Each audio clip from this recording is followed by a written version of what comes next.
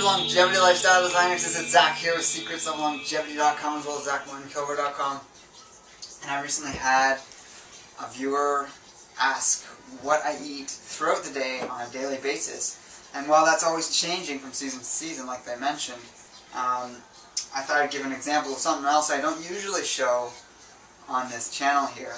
And that's, I'm going to make sort of what I often eat later on in the day, like a big salad. I don't eat a salad every day, but probably like 5 days out of 7 I eat something like this. And as for the rest of my diet, I'm not going to go into detail on all that. I mean, you see the videos I do make on here. I often share most of what I eat, but I just haven't yet to show a salad, and that's really the only other aspect of my diet you haven't seen. I mean, you've seen the green juice. I do that very regularly. I do a smoothie every day. I also do sometimes, on occasion, the oatmeal, like a raw oat groats, whether it's steel cut oats or just the raw whole oat groats. I sometimes do that soaked in water overnight. Yeah, and there's other variations. Sometimes once in a while I'll do like a raw recipe that's a little more complicated, but I never get that fancy, to be honest. Now there's a lot more preparation in this compared to other recipes that I usually do, except for maybe the ice creams. But I'll get right into this and show you everything that I do. So first off, I'm going to make the dressing. Got a bowl. I squeeze half a lemon into it. And if there's seeds, I pick the seeds out, but there might not be any in this one. I don't think. I might have already picked them out. Anyways, I always save the peel and I put those in my juice. So I put the lemon peel through, as you saw in just the video the other day. Then I add olive oil, and I do about 2 to 3 tablespoons. I just sort of do equal portions of whatever juice I get out of that half a lemon to the olive oil, so I never measure. And I'm just going to pour a bit in here. Maybe it's 4 tablespoons. I have no idea really. It's about half and half in terms of the amount of liquid in there. And then I start adding spices. I use aged garlic liquid extract sometimes in my salad dressings. I'll use it today. Just like, I'm not even counting, but that's like 20 drops. And that's because I personally can't handle raw garlic at this point, because I really kind of injured myself in the summer when I overdosed on garlic for a long period of time trying to do some sort of cleanse. And it was actually a garlic extract I was taking, but it wasn't aged. It was like a pureed garlic, and I was getting stomach aches after I'd eaten. I thought I was cleansing something, and then someone pointed out to me that I was probably overdoing the garlic, and yeah, I was probably burning the stomach lining a bit. So the aged garlic extract really does not burn, but it has many of the same benefits without the sort of slightly toxic effects that raw garlic can have. Then I add some spices. This is equal parts turmeric, cumin, and coriander, so it's kind of like an Indian curry spice, but not exactly. There's some other things I'd be missing, but you can find some links below to a source where you can get these herbs if you don't have a local health food store where you can buy them in bulk. I just combine them equal parts, put it into a shaker, put tons in, maybe like half a teaspoon. I like it strong, so you're really getting the effect of those herbs. Cumin specifically is great for regulating kapha and pitta, if you're familiar with the doshas of Ayurveda. And those are the two, I mean, more so kapha in myself, even though I've got a thinner frame, I do have a very kapha body type. And then sometimes I put, which I will right now, put some organic stone ground mustard. That's just more flavor. Once again, I'm not sort of like a straight up lemon juice and olive oil kind of person. I like to add all sorts of things to it to make it interesting.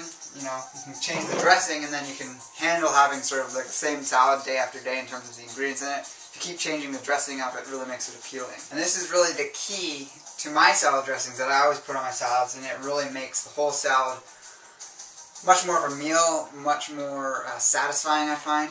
And I put basically 1 to 2 tablespoons of spirulina, so it really depends on how much I feel like that day. I usually just sort of shake it in. This is going to be about 1 tablespoon. Actually, yeah, that's more like 1.5, I'll say. 1.5 tablespoons of spirulina. And again, you can find a link below if you want to get a source for that. Then you take the whole thing and stir it up, and the spirulina has an interesting consistency. It really makes the salad dressing very thick. And if you find you've accidentally made the dressing too thick, you can add a little more liquid. You might not want to add too much more olive oil because it's going to be too high fat maybe. But you can always add water or I sometimes add sauerkraut juice, and if I'm actually out of lemons, I'll use sauerkraut juice. I tend to not use vinegar in my salad dressings unless, you know, I just feel like it one day. So as you can see, it's turned into this really dark, sort of thick dressing that'll coat the whole salad. And this is a lot of dressing, so you need to have a really big salad for it to cover everything. So to make the salad, we're going to literally harvest some pea shoots fresh from this tray here. Just going to grab a handful at the base and basically cut them out. Let's throw them in the bowl. And I'll do a video in the future on growing sprouts. So if you guys want to get into that, it's a very good thing to just have this growing in your kitchen, both for the benefits of the oxygenation of having plants in your kitchen. You get extra oxygen in your household. And then also the fact that you're getting very fresh food, high in nutrient value and electromagnetic potential. And, you know, it's kind of fun. Next, I've got a whole bunch of sunflower sprouts that I pre-prepared, because you have to pick off all the little shells one by one sometimes if they haven't been pre-picked. I'm putting those on top of the pea shoots. And I've also got lettuce that I washed and ripped into shreds here. It's just romaine lettuce. So it's lettuce, sprouts, and I mean you can really do any other combination of greens really, but sprouts are the main factor in this. I'm also going to add some salad sprouts, which is, I believe it's salad mix. It's just Mum's sprouting seeds that I sprouted in a jar. You just kind of pull them out. And kind of fluff them up. I like these a lot because they hold a lot of the dressing, so they get drenched and just full of the dressing that we make here. And by the way, for the dressing, if you don't like spirulina and you prefer chlorella, you can always use chlorella in the dressing and mix that in, or any other algae. I mean, there's not really that many options in terms of algae, but spirulina or chlorella are two options that I usually use. I sometimes alternate between them, or I can do a bit of both, like half a tablespoon of each. Then here I've already pre-chopped 2 wild leeks, which are stuck to the counter a bit. They basically look like green onions. I don't know how to identify them personally because I've never found them in the wild, but my friend picked a bunch for me and gave me some, and they taste amazing. So I guess you could look those up online, wild leeks, and find out how to identify them and find them in your area if you have them. And I'm going to throw some sauerkraut on top of all this.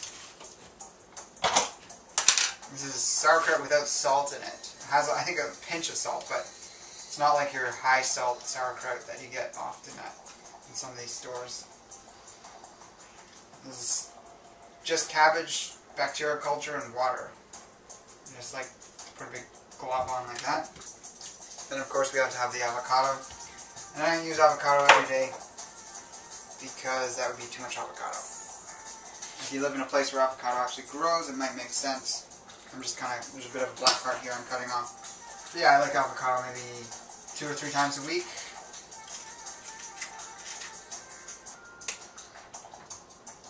And of course the other half. Careful not to stab your hand through the shell or skin of the avocado. I have done that before. It wasn't that big of a deal. I don't think there was even any blood. Then of course, last but not least, I'm going to be adding some dulse on top of this. It's my favorite seaweed right now. You can also find a link for it below if you want to grab some yourself. I usually buy it by the pound, and I just shred it up. I prefer the whole dulse, like it looks like. I prefer it over the flakes because the flakes are a little more dried, and this is almost like wet. It's so fresh. It's not wet, it's dry, but it's still malleable. So here's the final step. We've got the salad here with the dulse on top and the salad dressing. So as you can see, I got the dressing on here. I had to do that off camera because it's so thick and couldn't do it with one hand. But yeah, this is not a beginner's meal or one that you'd want to use to get people to eat raw food because they'll be disgusted by it because of how black the spirulina is. But you know, have fun eating it. It tastes amazing, I think. For some reason, the spirulina in combination with lemon juice tastes like cheese. So I never actually liked cheese when I was eating that kind of stuff, but for some reason I like this flavor here.